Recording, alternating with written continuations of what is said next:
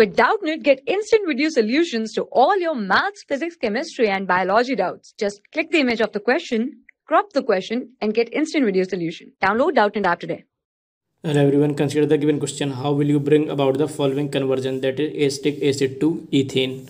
So we know that acetic acid is CH3COOH. So when it is treated with LiLH4, that is lithium aluminum hydride, which is a very strong reducing agent, so there will be the reduction of the acetic acid directly into the ethanol, because it is very strong reducing agent, so it directly reduces acetic acid into ethanol. Then ethanol is treated with alcoholic KCN.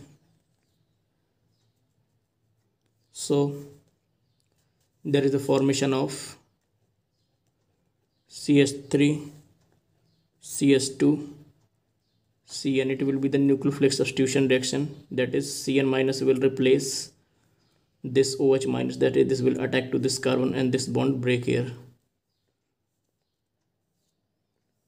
So minus, this K plus is combined with this OH minus, so minus KOH is removed, so there is the formation of the CH3 CH2 CN.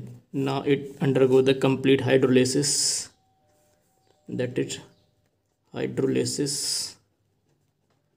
So we know that complete hydrolysis of the cyanide change into the carboxylic acid, so there is the formation of CH3 CH2 COOH, that is propanoic acid. So this is the propanoic acid, but we have to change acetic acid into the ethane.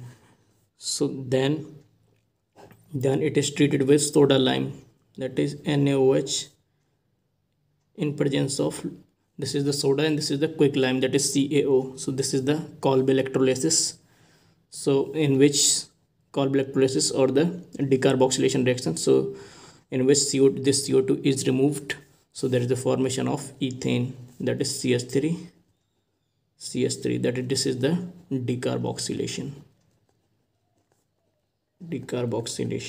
that is removal of the carbon dioxide. So there is the formation of our desired product, that is ethane. So in this way we can convert this acetic acid into ethane. Thank you. For class 6 to 12, IIT JEE and NEET level. Trusted by more than 5 crore students. Download Doubtnut app today.